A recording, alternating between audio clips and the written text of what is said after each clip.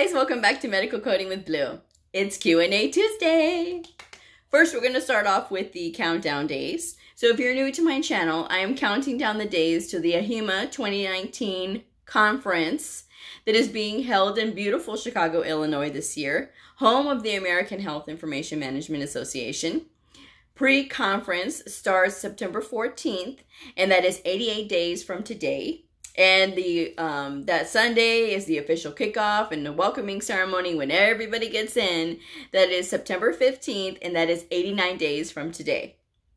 So I am so excited because we are less than 90 days now. So it's going to be here just like that. So if you're interested in attending this year's conference, I will leave a link in the description box below.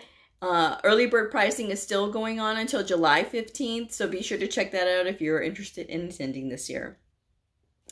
One other bit of housekeeping before I go on. So yesterday on Answer Monday, I did it again. I gave the wrong direction on one of the procedure codes. So number 1, it should have been on the left, and I said in the video it was on the right. So my bad. And then I said it in the description box. I said right. So, but I've changed it to reflect left, and I said sorry. That was wrong. So oops. But I'm glad you guys are paying attention to those detail things, because that's very important. I could have played it off and been like, oh yeah, sure, I was waiting to see who was gonna call me out on my error, but no. I can't do that to you guys. So that was a legitimate mistake on my part, my bad. But like I said, I did correct it on the description box below. So oh well, moving on. Let's get started on the questions. Number 1, do you worry about training your providers to select correct codes that they will not need you? No, I don't worry about that, because even though they select the correct codes, they still need a good medical coder to look over the documentation to see if there's anything else that they're missing, or to pick up what they didn't pick up, okay? So these things happen. I mean, providers are not trained medical coders. That's why they have us, to be able to do this, to support them with what they're doing. And it's our job to make sure that everything, all the details are there like they should be. Okay? So no, I don't worry about that. What are some of the resources that you have for studying for the exam? Both association websites have a list of resources that you can, use to practice, your exam. I recommend, getting an exam prep book for whatever exam that you're going to take. If you have access to any other exam books, for example, at the library, or maybe somebody else is taking another exam that use their exam books and test yourself on those exams as well. Even though you're not sitting for that exam, just check it out and see, hey, you're giving yourself like the maximum number of questions that you could possibly get, right? And it never hurts to be very prepared for anything. So make sure you understand your laws. Make sure you understand HIPAA. Make sure you understand all of your symbols and what do they mean and things like that. I mean, there's just a myriad of things that you can, work on looking at. But those exam prep books are the first good place to start. Making sure that you are up on your medical terminology is also really key, because I've seen where people confuse lead, like a cardiac lead, and lead, like lead poisoning. I've seen those get confused. So yeah, be sure that you are looking at the details on those things. And like I said, understanding those medical terminology is really key. I mean, of course you don't have to memorize all of the words, but you do at least have to know the breakdown, and so you can be able to figure it out. Okay. That was it on that one. And what else? Yeah, if you are getting ready to take your exam, like I've said before in a previous video, if you're getting ready to take your exam, just relax. And the best thing you can do is have fun with it. When you go in, know that this is going to be the start of a new career path for you. This is going to be the beginning of something new and exciting. You are going to be working with some of the most smartest people that you have ever met in your whole life when you become a medical coder. Okay? So if you are interested in becoming a medical coder and you're going to these trade schools to check them out and see what it's all about, when I went to check out these different schools, I went to 3 different trade schools to check them out. And 2 out of the 3 talked to me immediately about money. Now, I would never personally tell anybody about money when it comes to medical coding. Why? Because to me, you don't put that in front of people. It is there. I mean, obviously, you can look up what a medical coder makes, and it's substantial.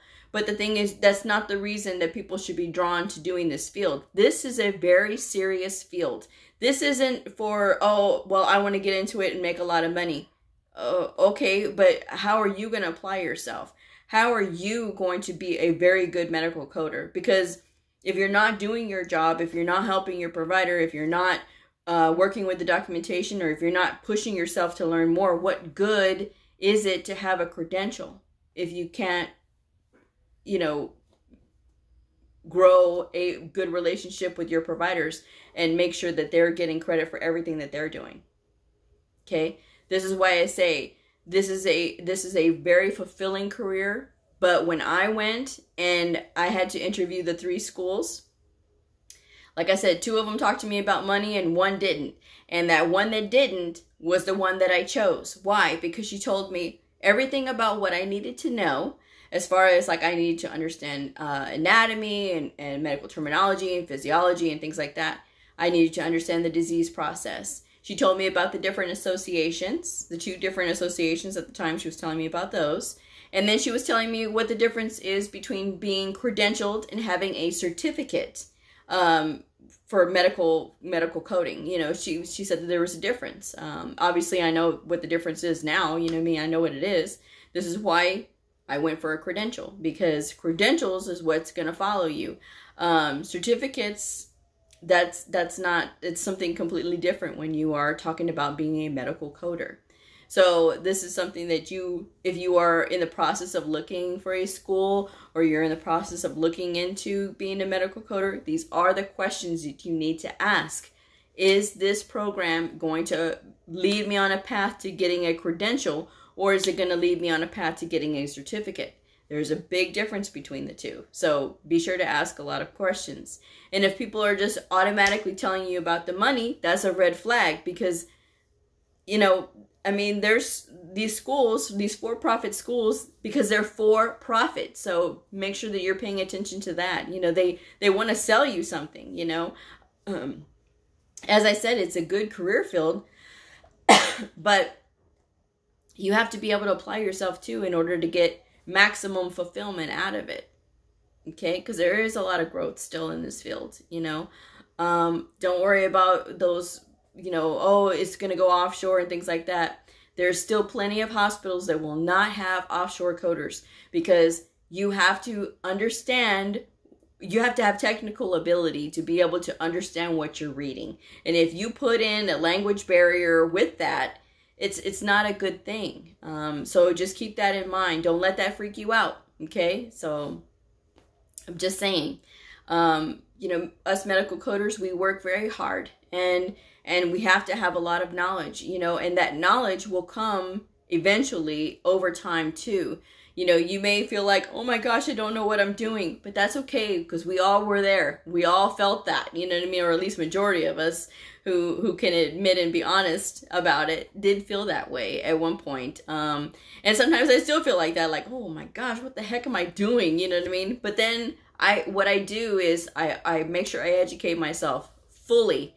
Whatever, anything and everything I can get my hands on, I will get in order to learn a new clinic. I talked about this previously. I got put in the pulmonary clinic last year in the spring, and I had done some diagnosis coding for pulmonary, but I'd never fully had been immersed into the pulmonary clinic. And then I was like, okay, well, let me start learning all these things let me go to these websites and check out what I need to when it comes to this coding pulmonary.